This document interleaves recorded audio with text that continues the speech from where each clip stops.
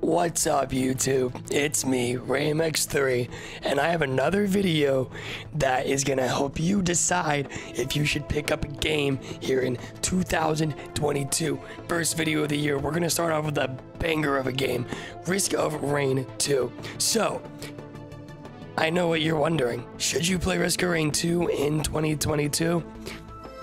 Well, first, let me get into my history and my experience with roguelikes. News to me, I found out a day before making this video, Pokémon Mystery Dungeon is considered a roguelike, and that is my favorite game pretty much of my entire childhood. So, from a young age, I have loved roguelites.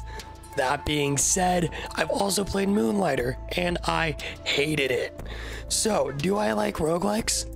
I don't know. Honestly, I don't know. But what a roguelike is if you are curious, it's a type of game where you kind of just over and over and over do the same thing and you try to get to the end, and every run is a little different. You might have randomly generated rooms, or in the case of Risk of Rain 2, randomly generated items where you go and collect these items, you build your character, and eventually you get to the end of the game or the level, or you die with hopefully a super strong badass character. So here's how I got into Risk of Rain 2. On the internet, there's this website, a gem of a website called Reddit. I'm sure you've heard of it. Now inside Reddit, there's a subreddit called Nintendo Switch Deals. I'm sure you can see where this is going. I was just perusing Nintendo Switch Deals, and turns out Risk of Rain 2 was on massive sale. It was like $6 as opposed to the normal 25. So I was like, screw it. Sure, I've seen it everywhere. I've worked in retail, saw this game everywhere. I was like, I gotta try it. This seems like a really cool game. Downloaded it, had some Nintendo coins, ended up paying about $2. Great, perfect. I boot the game up. I'm sitting in bed. I'm quarantining, right? And I'm like, it's time. I gotta play this game. And I was totally surprised. I was so blown away. This game is so freaking fun.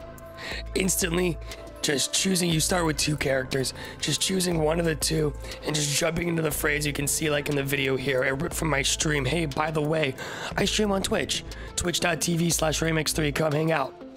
Anyways, I jump into the fray. I have no idea what I'm doing. I die. Cool. That's cool. That's my first run. So I jump back in again, I die. And then I die about another like 10 times. But every time I'm getting farther, every time it's clicking a little more. By the way, if you play this on Switch, there's a gyroscope when you start. And let me tell you, that gyroscope is an absolute bitch. Don't use it, turn it off, stick to your controllers. You know how it is. So, let me tell you, this gameplay is great. If you've been watching the video and not just listening, you're actually seeing what the gameplay is like. In this very moment, I'm fighting this big robot. That there in the center, that with the big horns, that's the teleport. You have to activate those once on every planet. Fight a boss, and you can get to the next stage. The character I'm playing as here, one of the starter characters, it's a homing arrow kind of archer type. I enjoy this character because I find it a little easier to play as when you have a stick. You can jump, all your attacks home in. That there is an item. You buy the chests, they cost money. You kill enemies, you get money. I pause the game, don't know why. You get the point though. The cycle, kill enemies, make money, get equipment, get stronger, kill more enemies, finally fight the boss, move to the next level, rinse, repeat. No run is ever the same though. Recently, one of my goals has been to get 10 crowbars, because that's an achievement in the game, and it's just funny to have 10 crowbars, and a crowbar deals extra damage to enemies above 90% health. Stuff like that. Anyways, moving on to other things I like about this game. It's very, I don't want to say it's very easy. This game is easy enough to learn. You can pick it up, you get the controls, although a little confusing for the first couple runs. Once they click, they click. And you know, they're not hard to learn, and soon enough it's like butter under the fingers, and it just works. But that being said, it's a hard game to master. Made it to the final boss multiple times. The final stage, I should say, too, multiple times. And I've just been absolutely one-shotted. Going from the stage before, blasting through it, easy peasy, no worries at all. And then I get to the last stage, and I'm just one-shotted. You need to know when you're okay to move on. You need to know how to build your character. You need to understand the character's strengths and weaknesses, because in the game you can also give up the items, which are in the top rectangle right in the center of the screen, and you can trade them for other items. So if you have an item that really doesn't work with the character, no worries. You can down the road maybe get rid of it and get something that will work. I know that sounds like a lot of work just for a game, but trust me, it's so fun. You'll be playing run after run after run, and this will click again like butter. So if you don't know me, which you probably don't, I have a music degree. So I'm always kind of hypercritical about the music in games. Is it good as music standing alone? Is it good as music for the game? Does it fit the game? Does it flow well? Does the music transition well? The composition, all of it. I'm happy to report this game has some of the best music I've ever experienced in a game. It feels like you're in a space battle. It feels like you're adventuring on a space planet. It feels exactly what you should be hearing while playing this game. It fits to the T. I kid you not, to the T. Granted, I've only had this game for a little while now, but I listen to this soundtrack on my own when I'm not playing the game. Probably you don't know this either, but you've been listening to the soundtrack too.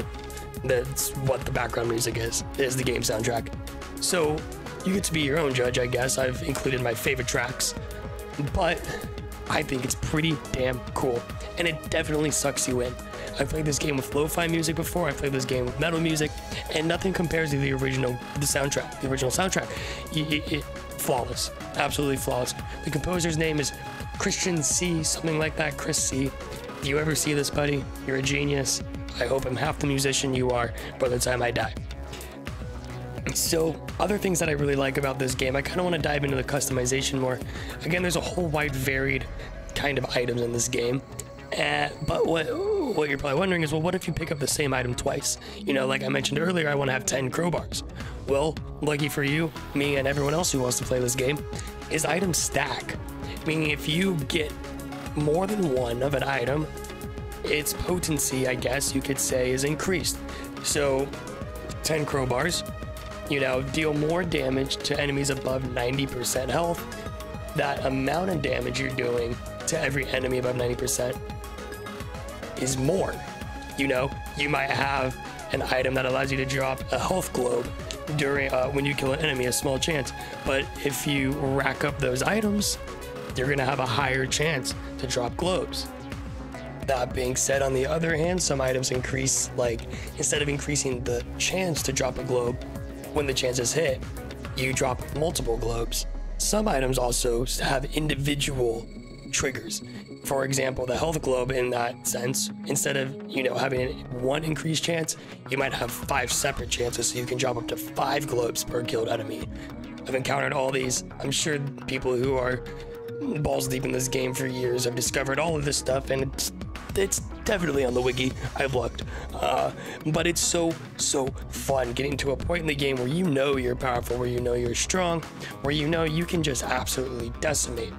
That being said, how does this game compensate for you at becoming an absolute space destroyer god from hell? Well, there's 3 difficulties. That being said, on top of that, each level is harder. That being said, you level up per run. With each level comes more enemies. The later on enemies that are released from their cages, so to speak, when you're a higher level, well, they're just simply stronger. There are 3 difficulties, as I mentioned. The first one, which you've been watching here, is the absolute easiest difficulty, because I just had to look like a badass while you guys were watching this, right? I had to make it look like this was easy. It's not. You jump up to the second difficulty, which is actually what the game is meant to be played on, and you actually have to focus. You have to pay attention to the enemies around you. You have to pay attention to what items you have, what items you may want to get rid of. You know, stuff like that. You really have to be completely invested in the idea of making your character better, making your character stronger. So this game, and I'm looking here at my notes. The last point I have, I was playing last night, and my favorite viewer of all time, Brooke Marie, shout out to her. We play games together all the time, you know, me and my girlfriend. She's like, this game feels like this other game. She couldn't put her word on it. She was like describing like what the game was like, everything. Anyways, we came to the conclusion that it's here on the screen. Actually, that's hilarious. It looks like Diablo, and then a little later Dauntless. It's kind of like the art style of Dauntless, but a little more mature, a little more, I don't want to say edgy, maybe a little less playful. And it really does have a Diablo feel later on when you have walls of enemies just coming in, trying to smack you, trying to just ruin your day. And it's just so fun, man, just walling through enemy after enemy. After all that being said, there is a bit more about this game I do want to cover that some people may be interested in. There are a total of, I'm pulling this from the top of my head, 8, 9, 10 different playable characters. You have to go ahead and unlock the characters by doing certain missions, by pulling off certain stunts or feats or tasks. For example, one of them is unlocked by doing the first teleporter event 5 times. There's also a character that's unlocked by beating the game. That being said, there's multiple endings to the game, so make sure you end the game correctly if you want to unlock the character.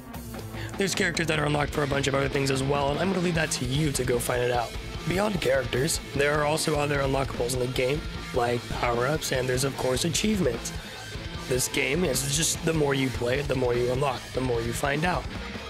Some things you'll unlock, like I said, achievements. Other things, maybe secret worlds you accidentally stumble upon. I won't go any further into it because I don't want to ruin your fun. But just know this game has a lot of secrets, and I'm convinced I haven't even scratched the surface of discovering them all, which makes me excited. Because this is a game I want to play the hell out of. And thank God it ain't gonna get stale anytime soon. So, that really concludes all I want to talk about here. Risk of Rain 2, great game. Highly recommended if you're into any sort of kind of Diablo type enemy slaying game, or you like roguelikes. You know, if you loved Hades, maybe you'll love this game. If you hate Moonlighter, maybe you'll love this game. That kind of stuff. Hey, anyways, I've been RamX3. Thank you so much for hanging out today, and if you do pick up this game, let me know. If you love this game and already have it, let me know. If you hate it, let me know too. Let's have a conversation. Let's talk about it. Anyways, if you made it this far, thanks for hanging out, and I will see you on the next one. Bye.